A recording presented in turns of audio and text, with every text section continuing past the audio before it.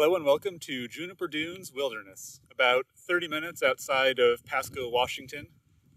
More or less, it's 30 minutes to get here and then a little bit further up some sandy trails.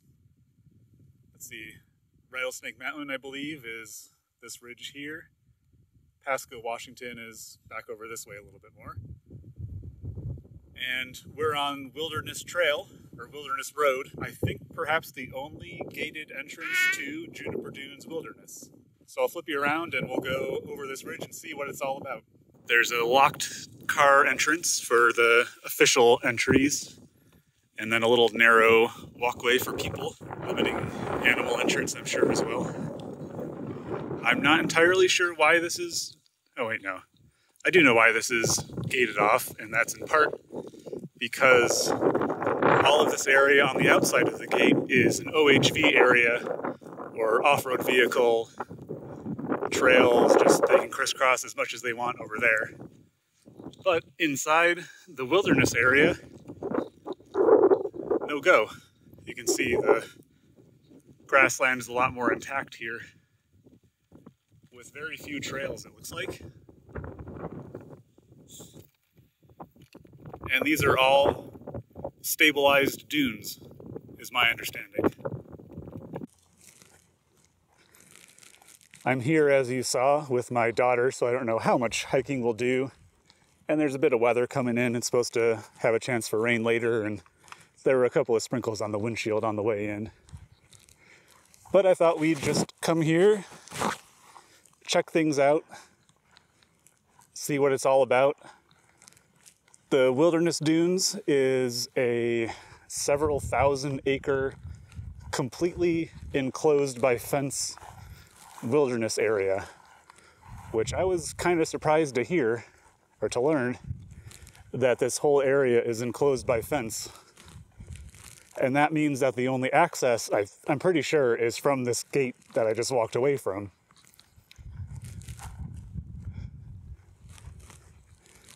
And as a result, I don't think the wilderness itself is very, I don't know, popular might not be the right word, but frequented, maybe.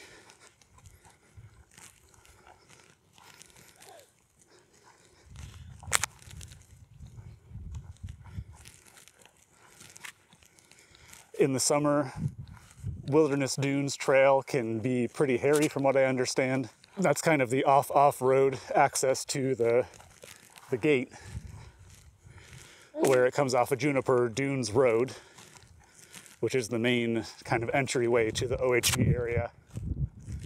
In the summer months, they recommend that you park at the OHV area and take the mile or so walk up to the gated entrance. I started to do that, but then with her on my chest and some weather moving in, it would have been a long walk back if it started to turn for the worse.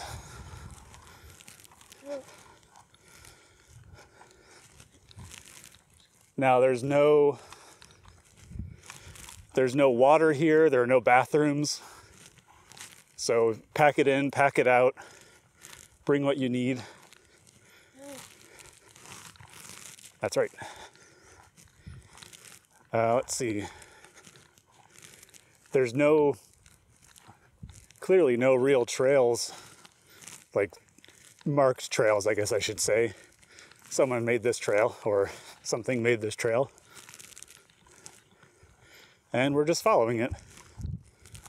You can see some juniper dunes, or some juniper trees. Some juniper trees here, and then in the distance, just over that ridge there, there's lots of them.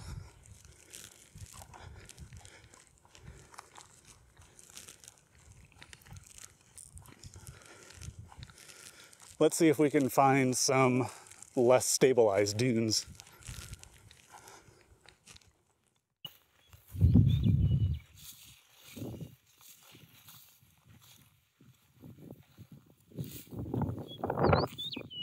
We're approaching a stabilized dune here, kind of into the wind, unfortunately.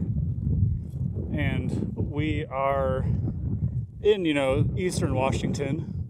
It's very dry. We have to irrigate crops out here, even though the soil is pretty good for it. But with all that, you might think that this dune field is, really, really old. There's lots of, old basalt to weather away and bring into the fold. But as it happens, the majority of the sand for Juniper Dunes apparently comes from a mixture of the Ice Age floods, or the Tushy beds, which were the flood slackwater deposits that were laid down once the big floods hit Wallula Gap and backed up into the area. And the other one is, let's see. Oh, the other one is the loess, or the fine, sandy, silty, wind-blown deposits that make the Palouse area so rolling, hilly, and good for farming.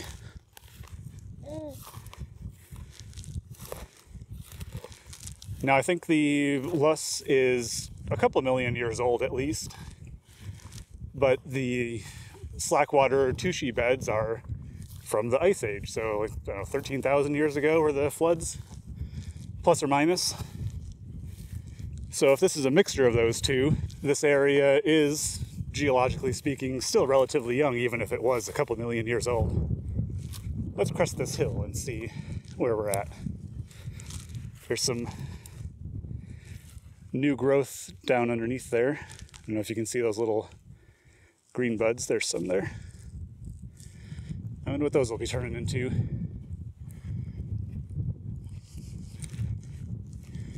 Oh, I could see this being a really bad area for ticks in the right season, and also for rattlesnakes, which can be on the trail in the dune area and here. So I don't think I would go off trail like I'm doing in a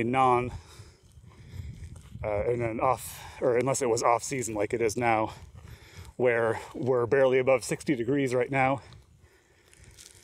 I have a little girl in a coat because it's pretty windy here, as you can tell by the sound.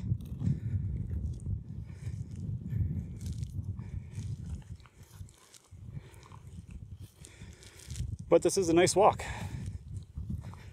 And we're heading back to the car because if I turn you around, it looks like the major juniper dune area, or the juniper tree, is on the far ridge there, which is probably a lot longer of a hike than it looks, and it does look kind of long. This is several thousand acres.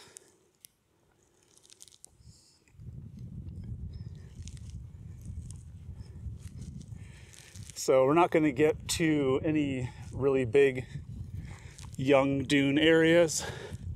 Looks like this is all more established, possibly because it gets a lot more of the initial moisture, and then kind of the central area gets less. I don't know. Oh, and another reason you may not want to come here in the too warm season, besides snakes and ticks, is a lot of this brush is really prickly. And I wouldn't really want to be walking out here in pants or in shorts, and even if it was really hot. I made this little detour on the way back to the car because it looked like on the satellite images there was a exposed sand dune here. So I think we'll scramble up to the top of it and probably call it a video up there. A little more signs of wildlife here too, some tracks in the sand dunes.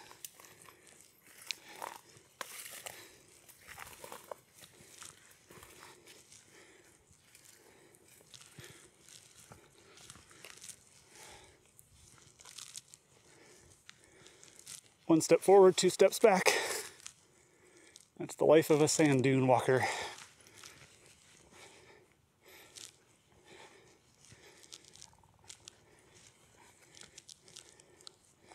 You can see the ripple marks in the prevailing wind direction. But I wanted to get up to the top of this dune, not because of the wind, because it sucks, but I was hoping to be able to see this, which is So we have our relatively unstabilized portion of the sand dune, and we have a lobe going this way. The prevailing wind direction is coming straight at us right now. There's a little bit of a lobe here, but we have another big lobe over here. And so if we trace it, this makes a big arc to where I'm standing and then back out and around. And these are transverse dunes where the front face of them kind of is in the perpendicular orientation to the prevailing wind direction. Now, it's been long enough from sedimentology that I don't remember exactly why that is, but that's the case for the sand dunes here. But I guess we might as well check out the sand while we're here.